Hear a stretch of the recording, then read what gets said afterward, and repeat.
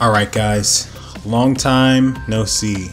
Long story short, I had to go to the moon for work. We'll talk about that another time. Right now I want to talk about the McLaren F1, just the plain one.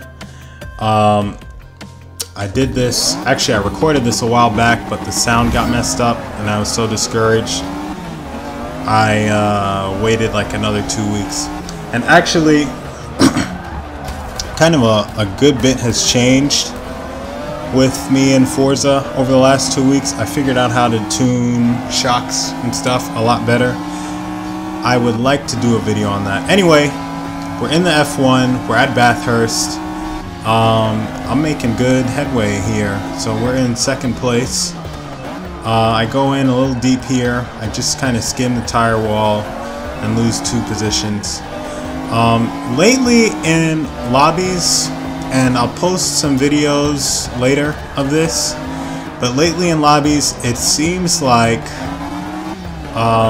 there's maybe 5 or 6 decent racers and then everyone else is maybe 3-4 seconds a lap slower than I am. So a lot of it comes down to just surviving the first corner and then getting away from the pack to get with the leaders. So you know what it might be? Maybe all the like top guys are busy with the invitational. Anyway, we're getting away from the race. I'm bouncing through this section. Usually I'm through here a good bit cleaner. The guy up ahead is not doing too well, so I'm able to keep up with him. And the great thing about this car versus that Viper, I think he has an 08 Viper up ahead. So I know that down this straight I will be able to do some damage. You can see in the distance thing I'm really putting some damage on him. I basically killed 150 feet. We nailed the braking on this. Another thing I've been doing that's really helped my consistency, I'm seeing that it's not here, is running with the braking line. Maybe it's cheating, but it's not cheating, it's part of the game, and it just helps me to be a lot more consistent. I know a lot of the top guys use it when they can. I should probably make a habit to race without it sometimes just to learn the tracks, but then I don't want to go into the back of people or miss my braking points. So as you can see here, I caught up to the guys and I'm able to make good on the F1's straight line speed. I think I'm able to get through this uphill section a bit cleaner than I did on the last lap. So we have a nice little battle going on. I get pinged from the back by this 599. That was dumb. See, that's the kind of place where the braking indicator would help. I know this is a 4th gear turn, so I take that, and then there's another blind 4th gear left that works. We ding the wall. The F or the 599 GTO is able to hold it together. So now we come to the downhill part. See if I can live through here. Kind of cut that corner a little bit. Ooh. Did not take that turn well. The 599 is able to get away, but I'm not too worried because I know I'm only 100.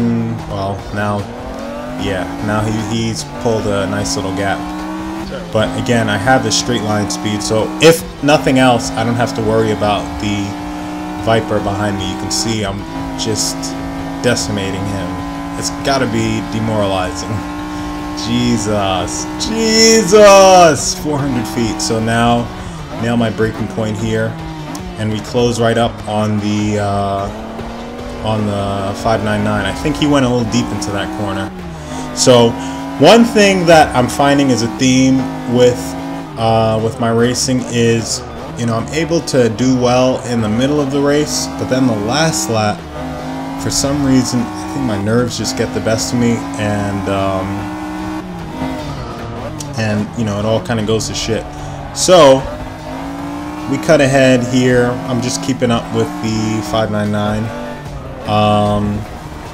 I ding that wall, and you know, I think in my frenzy to keep up with him, I ding the inside of that, and that's pretty much the end of that race. The Viper comes ahead. I lose a couple of positions, and yeah, that was basically the end of that race. I think someone went off on the last turn. So this is a common theme with a lot of my races lately. I'll be up like, you know, third, fourth, and in the last lap I just get kind of overzealous, and then I start overcooking things. So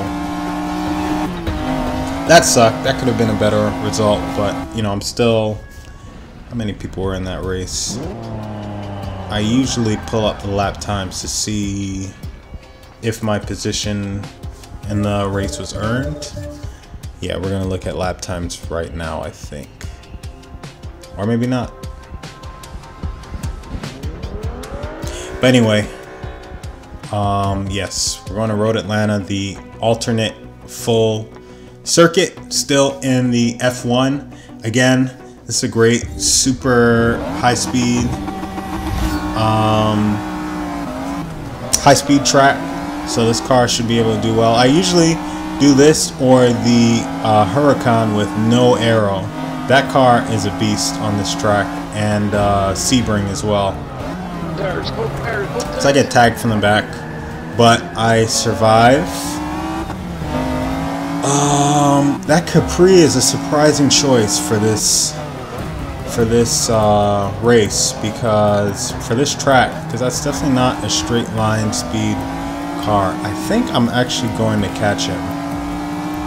Let's see, this Ford GT, now we're 3 abreast, and that's usually a signal for a disaster. I'm not too crazy about that, so ooh, of course I get tagged and fucking gangbanged into that turn.